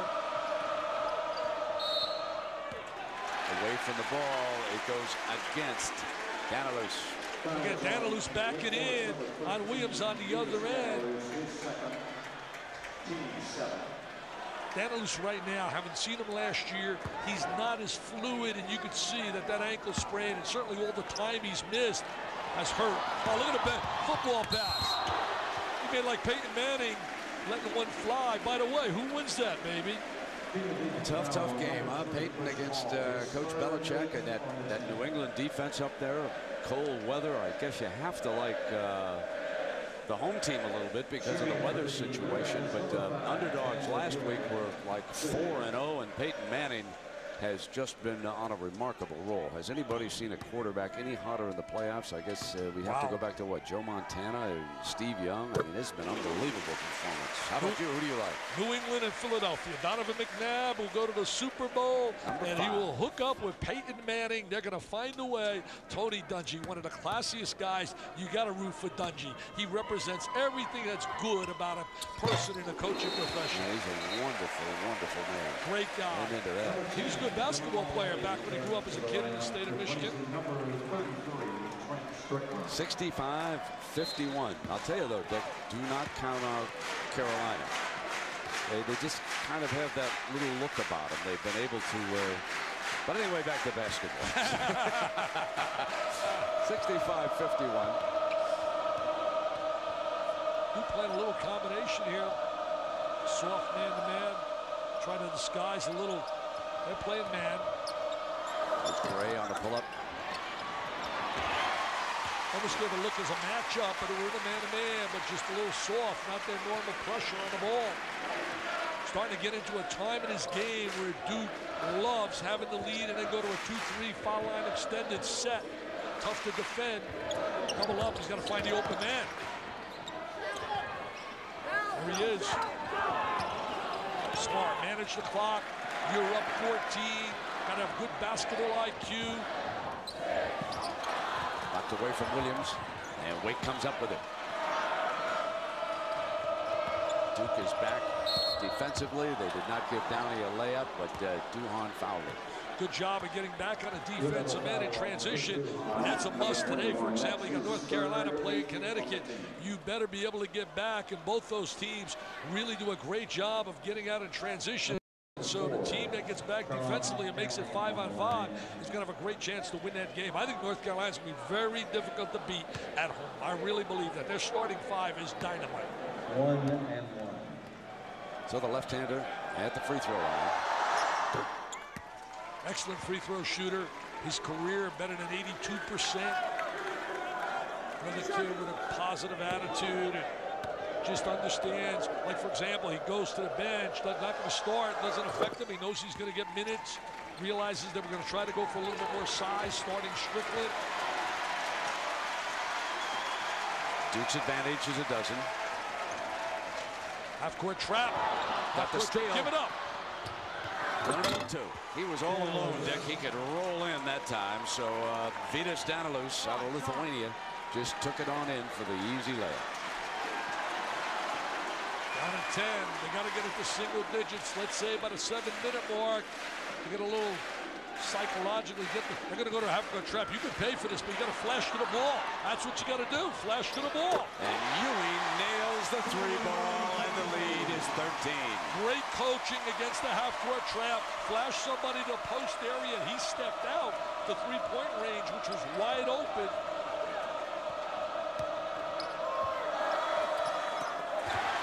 Dockery, an athlete who's had a lot of trouble getting minutes because of the quality of the starting five, but he's shown us something here. And wait till they bring in Sean Livingston next year at the point. Where do you see this kid from out of Illinois? Saw some highlights of him. Wow, is he for real? From out of Peoria, they were crushed at Illinois. They decided to leave the state. Duhon, not a good-looking shot, was it? And they were also bringing in a kid from California who can score, DeMarcus Nelson and David McClure from out of Connecticut. So the beat goes on for the Dukies. Or the rich get richer, folks. I'm out. NCAA basketball on ABC Sports, brought to you by Samuel Adams. When you're ready for a distinctive brew, Samuel Adams, always a good decision. Singular, the wireless company that fits you best. And Microsoft, your potential, our passion.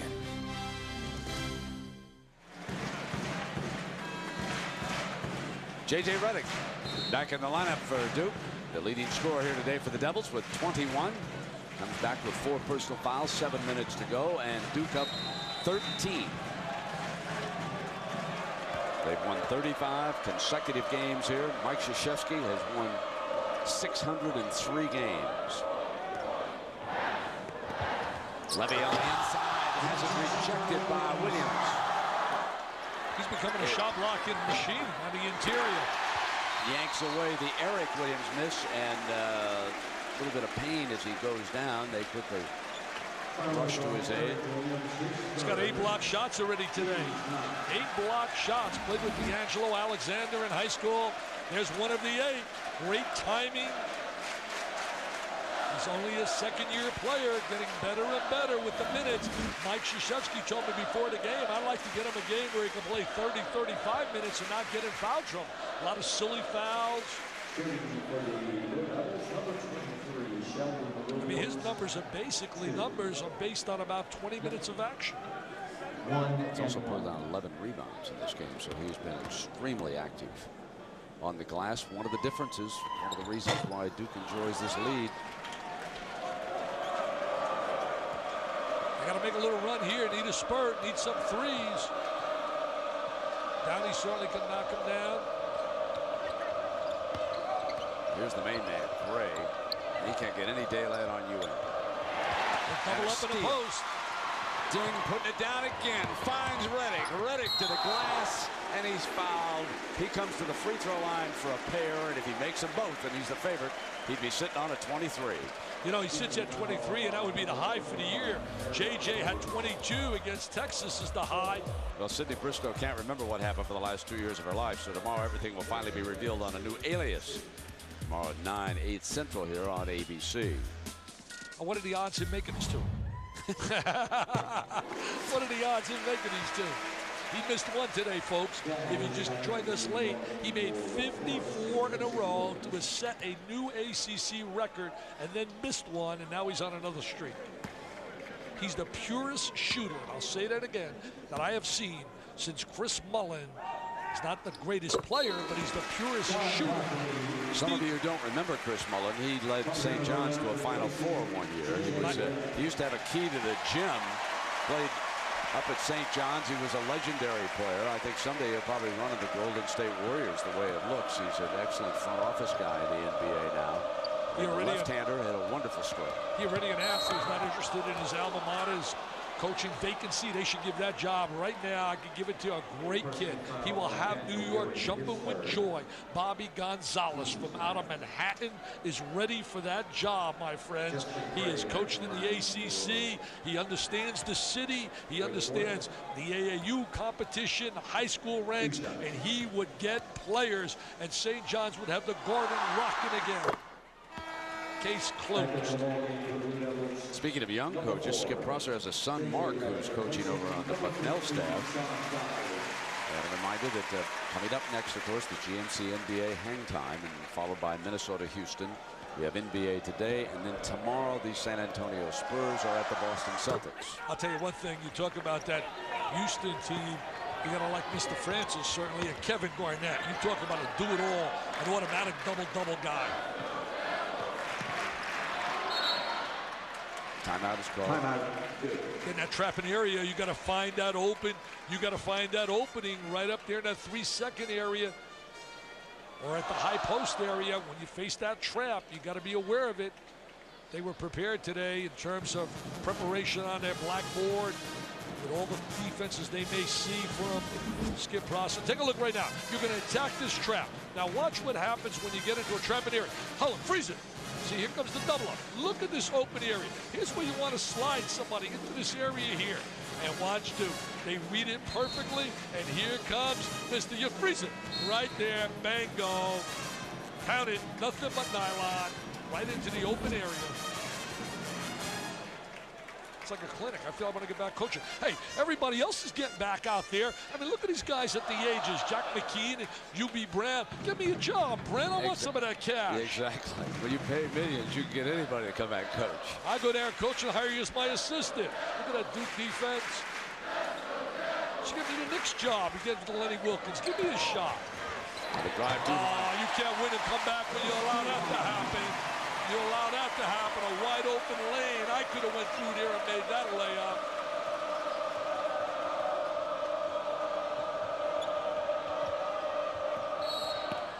Gray is fouled by Ewing. As you said earlier, and said it so well, Mike Krzyzewski treated these last 48 hours basically like an NCAA tournament with a Thursday and a Saturday. He's always thinking in a way of motivating, always coming up. I mean, it's really special. You know, you talk about teachers, and he learned from as good a teacher as you're going to find in Bobby Knight. If you go to a practice session down here at Texas Tech, you talk about a clinic that he puts on and teaching the game. It's incredible. Ray knocks down the free throw. I know people in Indiana don't like to hear this, but I see out there Coach K. Court, Bobby Cremins down here at Georgia Tech, Lute Olson. I've said it, Brent. Forget about all the nonsense. If everybody else is getting courts named after him, Bobby Knight, for what he did at Indiana, Shay should name the building the Assembly Hall / Robert Montgomery Knight Center. Get some class down here, some of those administrators, and stop being so immature. Oh, yeah. It's a beautiful two-man play coming down into the paint. There's Williams wide open. I think you're putting this one in the Duke book for a W, Mr. Musburger. You're getting ready to talk about the Celtics tomorrow. I saw Red Auerbach the other day at the game with Maryland. Looks so great. Talking to him about basketball. Was there with John Feinstein. John's going to be doing a book about having lunch with Red on a regular basis. Hope he got Red to pick up the check. Hey, there's Danny Ainge. Come on, Danny, smile. There's a double up. Spot the open man. Look at Duhan. Head up. Sheldon Williams with the finish. What's making Duke so much better now is they're starting to get inside play from Williams and Randolph to go with that great perimeter game. I think the best backcourt in America, and I wish you get a chance to see them, is Jameer Nelson and Delonte West of St. Joe's. But I think, obviously, the deepest and best backcourt in America is Duke. They got 5 guys that can rotate in that perimeter.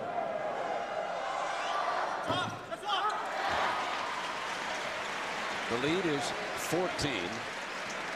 5 minutes to go.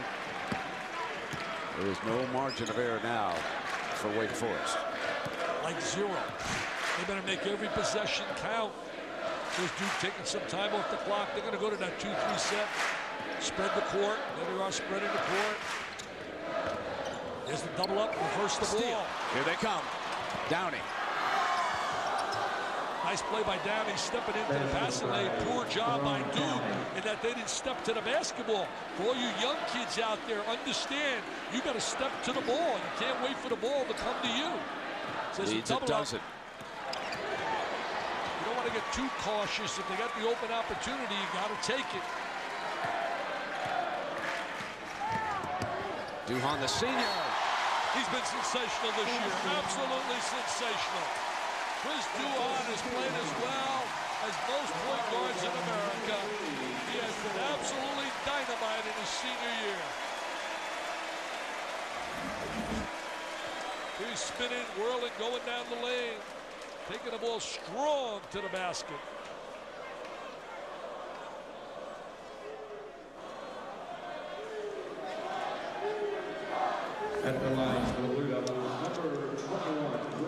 Think of on the current home winning streaks. Pittsburgh leads the nation with 37, Duke at 35, Creighton at 25, Wake Forest has 24 in a row, and Texas, who just beat Wake, has 24 in a row. And the biggest crowd up there in Texas in the history of their basketball against Wake. Duke is up 14. Ray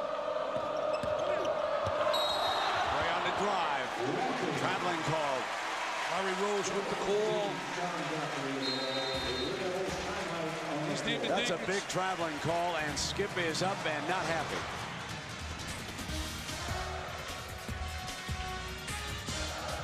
.358 left.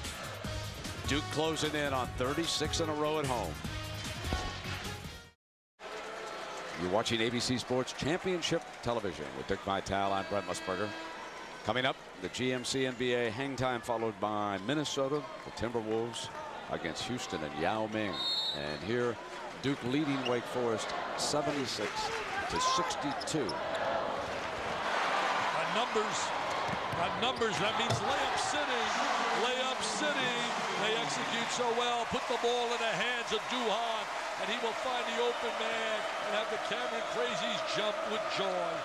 Now, J.J. Redick, he had his best shooting performance of the season. 23 is his high. Sheldon Williams, though, has done the little things. There he is defensively. Foul is called. But Sheldon Williams in this game has 15 points, but listen to these two numbers. 12 rebounds and 8 blocked shots for Sheldon Williams. So he did the dirty work for Coach K underneath. And then, of course, out on top, J.J. Redick. And Ewing, Dick, as you pointed out, he had a big three when Wake was making its last run. Well, you know, Sheldon Williams is going for a triple-double here in a very unique way, certainly when you think about block shots. But he's one of the improved players in America. Jason Maxiell has really improved down there in Cincinnati. As you said earlier, some kids need a year or two to just get adjusted to making that transition to the collegiate level before they can really start to find their game. And with each game you watch Sheldon Williams, you see him getting better and better and better. He's got a layup here. No, they back it out. They want to take time off the clock. Smart play. Smart play by Ewing, good basketball IQ, manage the clock. Number 33, Trent Strickland, his fourth personal foul. So there's a lot of national media, not just here, but in the area. The North Carolina, Connecticut game, and you can can see the overhead photos being taken of this game, and the photographers, of course, courtside. So this one's so well covered. Taking your picture. They were taking your picture before the game. Man, you and I took a lot of pictures today. You just get that horse ready for me when I come to Montana, my friend. I'm going to ride that sucker like I'm telling you. Mike Krzyzewski, not a happy camper today before the game. I said, look, I don't make the schedule. He's not a happy camper. This is their only Saturday afternoon game this year. He said basketball belongs at Saturday afternoon in the ACC, and we got loads of 9 o'clock games. He's starting to sound like the general, but you know what? He's right. Saturday afternoon is a great time for college basketball. Look at that coaching staff. So much pride in wearing the uniform here, and extends to the players with Wojo and Chris Collins and Johnny Dawkins. They know what tradition is, having played here. Williams going for another rebound and couldn't get the handle out of bounds. Well, the one number that the coaches, Coach K and his staff, are going to enjoy looking at is that Wake Forest shot a season low 35% from the field here this afternoon. And they've held Wake down into the 60s. They put 80 up, still 3 minutes to go. Wake perhaps can climb up into the 70s here, but it has been tough going, just getting daylight for Wake Forest. And Paul is learning how tough it is for a freshman to come in here at the point and get it done, as Williams yanks it away again, and he is fouled by the freshman. Well, the stabilizer for Duke all year has been their defensive game. They suffocate you on a defensive end. It's going to be interesting how that defense exists against the deep and talented young Maryland team up there at the Comcast Center with the Red Army cheering. So Chris Paul fouls out of the game in his first trip to Cameron. He scored 7 points here today, but there'll be other games for the freshman.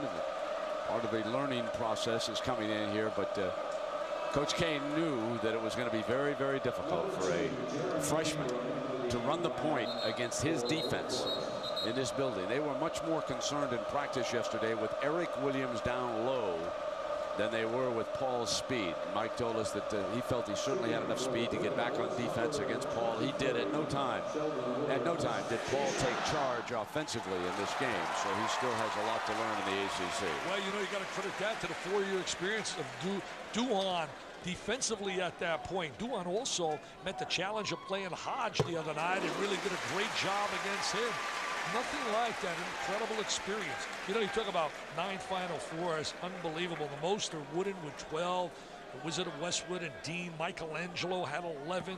Incredible, though, that he's taken his program, especially after his early start, winning only 38 games in 3 years. I'll tell you one thing, Brent. This is a question I'll ask you. You've been around all sports. With the climate that exists now, with the win now mentality, I wonder in today's climate with 38 wins in 3 years here, would he have survived that years, you know, now versus years ago? I think it depends on what they're replacing when they come in. Well, he replaced, they were in the Final Four at 78. Then it would be very difficult.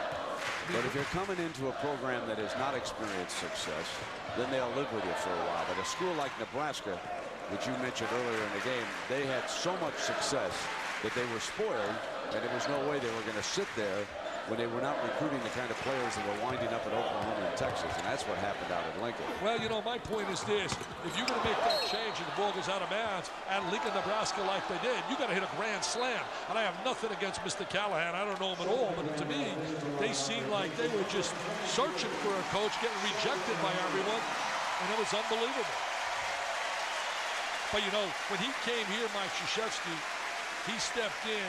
They didn't win. They didn't go right from the Final Four to Mike Krzyzewski. There was a year or two between that. But it was basketball was in pretty good shape at Duke. Well, you take a look at his recent record. 6 straight Sweet 16s. 3 years ago, the championship. Duhon, of course, was a starter as a freshman on a national championship team here. His overall, Mike Krzyzewski's overall tournament record is 60-16, folks. 78% as Sheldon Williams' line here today is just absolutely remarkable. He filled up the stat sheet, man. That's almost a triple-double, my friend. Great job this afternoon for Sheldon Williams. You know, you mentioned 6 consecutive Sweet 16s. Most schools would proudly put that out there and sell that to you. He said, we're not about Sweet 16s, man. We're about cutting nets down.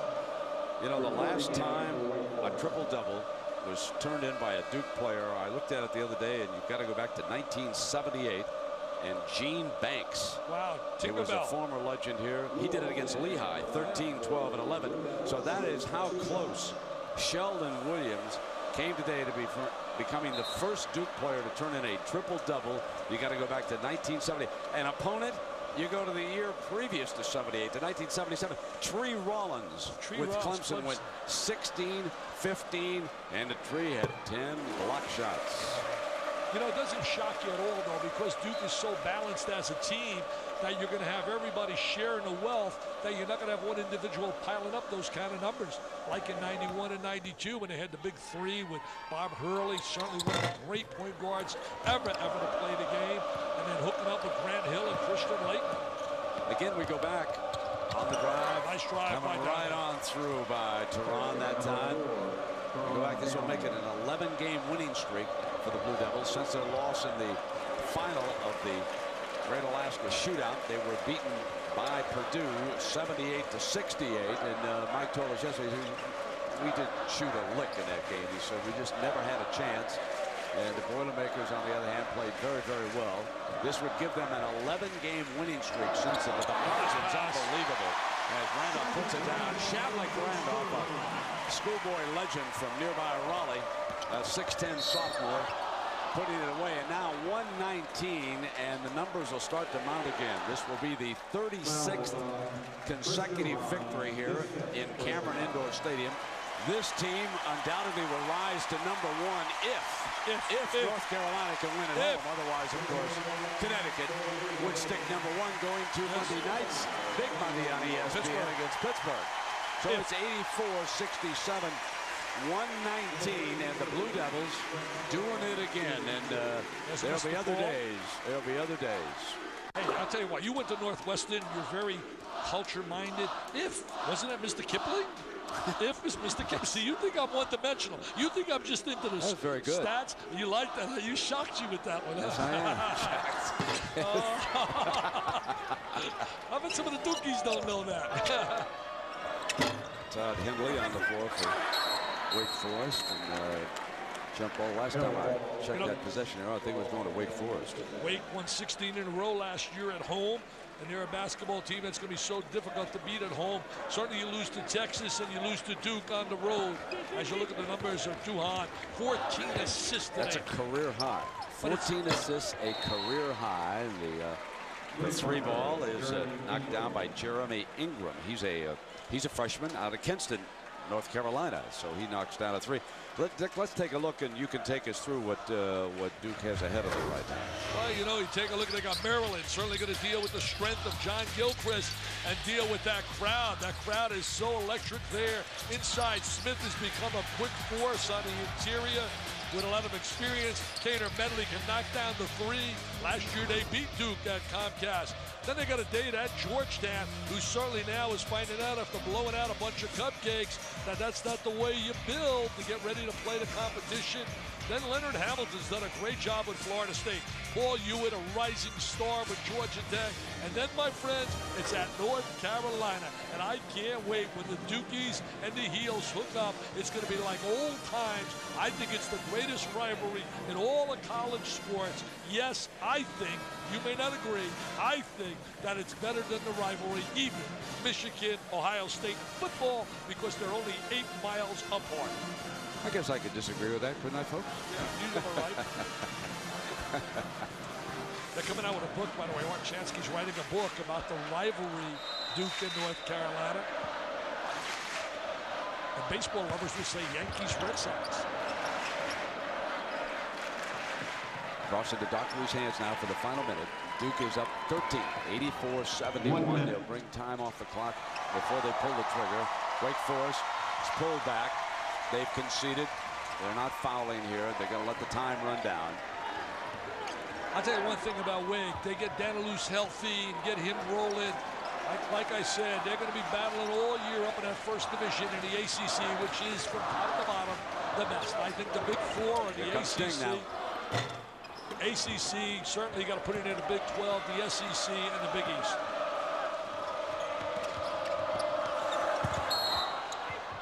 foul called against Randolph. Hey, your alma mater had 2 great wins. They beat Illinois and Iowa. Bill Carmody and a Northwestern basketball team, the Wildcats, 2 big wins for them. Alan Williams, a senior guard from Dallas. Doesn't get much playing time. Checking in for the Deacons. 2 shots coming up here for Downey. Misses the first. Remember, now we're sitting on a 13-point margin right now, 84-71. I'm trying to console him. He knows that he hasn't had the kind of performance he's capable of. What a winner this kid is. I'll tell you, he can play for me any day of the week. I met him over in New York, Brent, and I was so impressed. He's just a beautiful young guy that you would absolutely love to wear your uniform. Son, you're going to be a great player. With that comes some adversity, and he'll battle back. He's certainly not the first youngster to come in here and experience an off game. You can ask Hodge at North Carolina State, a veteran. This Duke defense is really something. Stockton gets it across now. And the final seconds will tick off. The Devils are up a dozen, 84-72, and they will win their 36th consecutive game in Cameron Indoor Stadium. 604 victories. Wow. For Mike Krzyzewski. You know, Chris Duhon had 14 assists, but to me, his strength today was his defense at the point guard slot. Cameron Crazies go bananas. 48 hours, a success. 1 unbeaten left in the ACC, and the Duke Blue Devils are the one. 14-1 overall. They are now 4-0. Once again, our final score: Duke wins it by 12, 84-72. For Dick Vitale, I'm Brent Musburger saying so long from Durham. Now, let's send it to Terry Gannon and Digger Phelps back in our studios. Take it away, Terry. All right, Brent. Thank you very much. Digger, a game that we talked about at the half. Wake Forest never going away. The 12-4 run to start the second half. However, just J.J. Redick, just too much. Yeah, J.J. tough. Justin Gray did a good job cutting at the 3. But the other thing is, when you look at J.J. Redick, he always finds a way to get open, and he can always shoot the 3 when they need it. But Duke's defense, again, they just shut you down, ball pressure, get it done. Another big win for Duke at home. How do you see it in the ACC now, though? I still like these 4 teams. When you look at Georgia Tech and Wake Forest, they still can explode and beat people. Carolina, we're going to see what they do against UConn coming up next. Big one for the Dukies today. And that is at the Smith Center. So long for now. Digger and Terry, see you a little bit later on. GMC NBA halftime, hang time, is next.